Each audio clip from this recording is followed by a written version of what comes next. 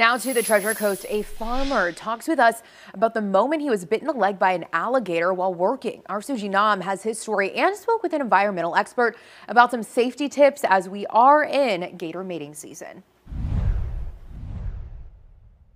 It was supposed to be a typical workday for one farmer in Palm City until this 9-foot alligator showed up near a canal he was working at. The man did not want to go on camera, but he shared with us what happened in Spanish. We translated his story. It was after the lunch hour.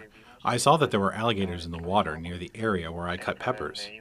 10 to 15 minutes later, when I was working, an alligator attacked me on my left leg. Martin County deputies say the attack happened at a local farm near Southwest 96th Street. I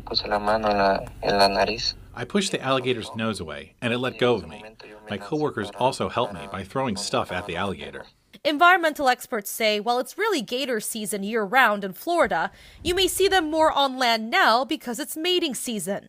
During this 2-month period of time, it's April through the end of May, they will have a heightened sense of territoriality. Their instincts are telling them basically to seek out somebody of a member of the opposite gender. It's also very hot and dry out this time of the year. You know, alligators are moving from one body of water as it dries up to another. Always be aware that any body of water could harbor an alligator. The farmer tells us that he does commonly see gators out in the pepper fields where he works, and he says he is slowly recovering from the attack.